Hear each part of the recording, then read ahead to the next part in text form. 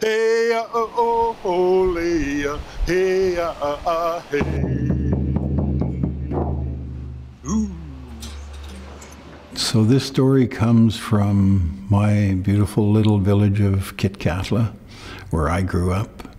And throughout history, the way our people have been taught is by stories. And I come to share a special story, and some of it will be familiar to you because all of your ancestors, no matter where you come from on this beautiful Mother Earth, they know a little bit about this story. The first time I heard the story, it was about Noah's Ark and animals 2 by 2 and a few people who were saved. The second time I heard the story went like this. Roy, I'm going to tell you a story, and you know a little bit about it. But this story's been told in our village of Kitkatla since the great flood that covered the earth. And this is the way the story's been told for thousands and thousands and thousands and thousands and thousands of years. It's been passed down from generation to generation. And I'm telling you the story just the way it was told to me. These children on the village beach were playing on the beach, and they decided they were going to practice being good trappers. So they made a trap, and it was made of a box. And I call these, in those days, the box would be made from wood, and they didn't have nails. So the wood was what we call galunach. It was a box, a long plank that's cut and scored and steamed, and 3 corners are bent, and then the 4th corner is joined with yew wood pegs and pitch. So the boy went to borrow one of these boxes from his house. He brought it to the beach, and one of the other children that was playing with him got a little stick. And another child went and got a string, a long, long string. They tied the string to the stick, and they lifted the box up. It was upside down on the beach, and they put the stick underneath the box, and they put some bread underneath the box to try to attract. And they wanted to catch a crow, because crows are very wise, they're very wary. And if they could catch a crow, that would be an incredible thing. It would show how patient and how quiet they can be for a long time. So the kids went in behind the bushes, and they sat there, and they waited, and they waited, and they waited. Crow came and sat in the tree beside them, and the crow's watching. Nothing's happening, and he can see the bread under the box, but he's not quite sure whether he should go down there and get it. And finally, some little birds came along, like chickadees, and they were going to get the bread. And the crow watched really carefully and then thought, I guess I'm going to go down there and get that before those little birds get it. So down came the crow, and all the little birds flew away. And the crow sat there looking at that bread under the box, looking around. Nobody, it looked safe. So the crow went under the box, and just as he grabbed the bread, the boy pulled the stick, down came the box, and they caught the crow. So now the crow is under the box, and the kids think, okay, we're gonna take the string and tie our end to the crow's foot and hang on to the stick. And we're gonna bring the crow out, and they pulled some feathers from the crow to see if it could still fly. And when it could fly, they pulled it back and pulled some more feathers from the crow. And they did that until the crow couldn't fly anymore. And then they weren't interested anymore. And they weren't taught that. Where our laws about our relationship to the world around us is to live with respect and love for all things.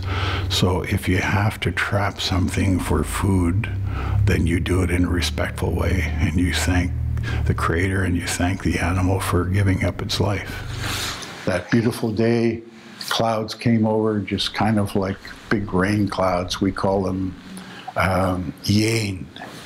Yin. We are the Chimxians, and Chimxian means in the rain. So no big deal. But the rain kept falling, and the storm got bigger, and the rain kept falling.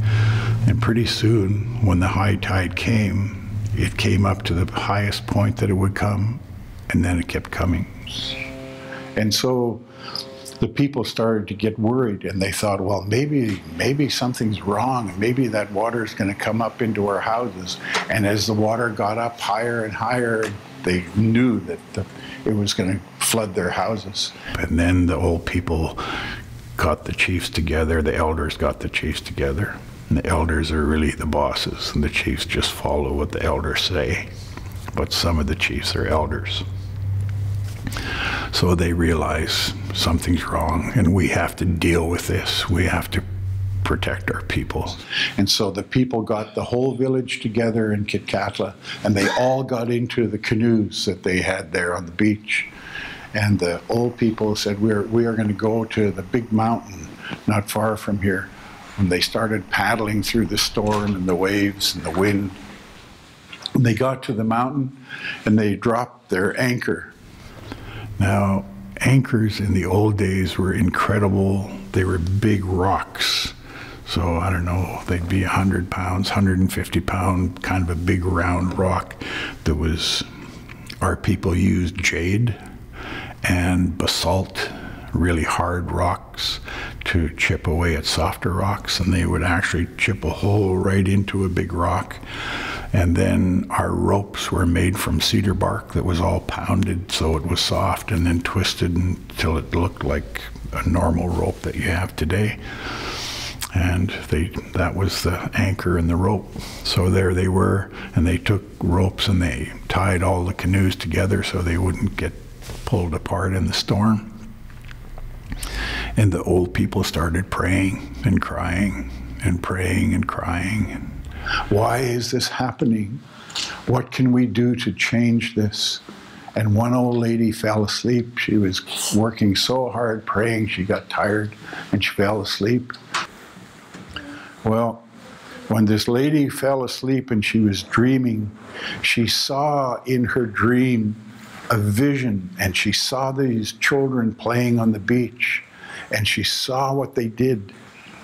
And she woke up and she said to the chiefs and the elders, please pay attention to me. Pay attention. I know what happened. I saw it in my vision. I was sleeping and I saw children on the beach and they were playing and they tracked a beautiful crow we call kah, kah in our language.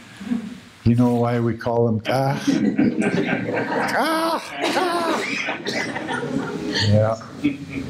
Well, the children caught this poor crow and they did real bad things to it, really mean things. And then they left it on the beach to die because some other animal could come and kill it. And we've forgotten our ways. We've forgotten our laws. We forgot to teach our children love and respect for the world, for other animals. No reason to do that to a crow. And so it's not the children's fault. It's because we have stopped teaching our children the way we should live, and our children didn't know. God looked down on the birds that were flying in the sky because there was no place for them to land, and they were bumping into each other, and their feathers were falling to the waters below, and realized that these people are suffering, or these animals are suffering, these birds are suffering because of the people. And now the people are telling me they are going to change their ways. So peace came back to the world. The west wind came. The west wind we call Gulka. And when Gulka comes, all the yin, all of the clouds are blown away and the sun shines. And that's what happened. The storm left. Peace came back to the world. the waters went down, the people went back to the Kitkatla, and they rebuilt their homes, and all the animals rebuilt their homes, and the birds enjoyed building their nests, and everything was good again. And so when everybody was comfortable in their homes and in the weather and in the cold of winter, that winter they said to each other, they had a big party like this, and all the people came in the village into one big house, and the old people talked, and they said to everyone, especially the chiefs, we must find a way to remind people always of what happened here. We have to tell this story over and over again, and the best way we have to tell a story is with songs and dancing. And then it's repeated over and over, and the power of the story is stronger. And so we have to find a chief who can dance the peace dance. We're going to call this the peace dance because the storm went away and peace came back to the world. They dressed the chief. Leggings were put on the front of his legs. An apron, a dance apron, was put around his waist. A big design on the back of the blanket. Buttons sewn on from abalone. Beautiful blanket. They put a headdress on the chief. And the chief knelt down and held his head up like this. And some people put eagle down in the top of the chief's headdress. I am one of those dancers, and I have my own song. And during the song, the beat goes, and in one of our songs is, hoo-ya, hoo-ya, hoo-ya, hoo-ya, hoo-ya, hoo-ya. Why-ya, ya-ya, hoo-ya, hoo-ya, hoo-ya, hoo-ya. And when you come to that point where it's hoo-ya, hoo-ya, hoo-ya, hoo-ya, eagles down, shaken from the headdress. And all of the singers are behind the dancer, and all of the chiefs are sitting behind the dancer, backing the dancer up. And the dancer is reminding the people of the flood and what happens when we forget the laws of our ancestors. And it's really simple. You love and respect the world you live in. That's it. And so from that day to this day, the dance has been danced up and down this coast. The Kwajalein people, Kwakwala speaking people, they kept the potlatch going when the laws of our country and the government and the police wouldn't let people do these dances. They wouldn't let people have a drum. They took the drums away from people. But the people from Fort Rupert, Alert Bay, the Mamalilikala, they all would have a birthday party, and all the dancers would come out. Or they would have a wedding, and all the dancers would come out. So they kind of disguised the way they did things. And they made it possible for people like us to learn those ways. And so many years ago, I was chosen to do this dance.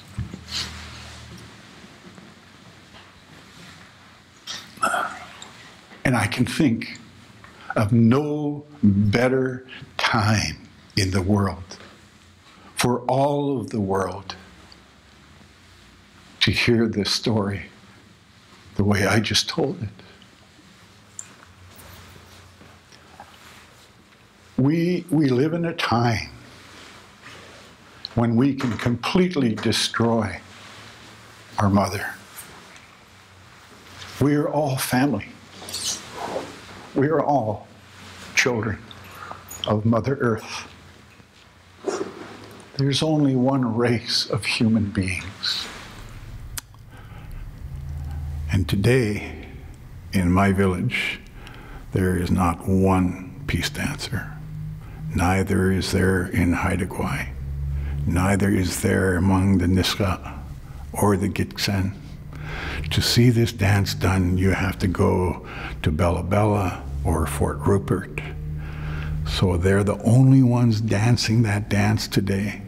So my purpose in teaching this story to everyone, anyone who will listen, is to hopefully remind my people that it's time that we found chiefs who walk in healing, who dance this dance.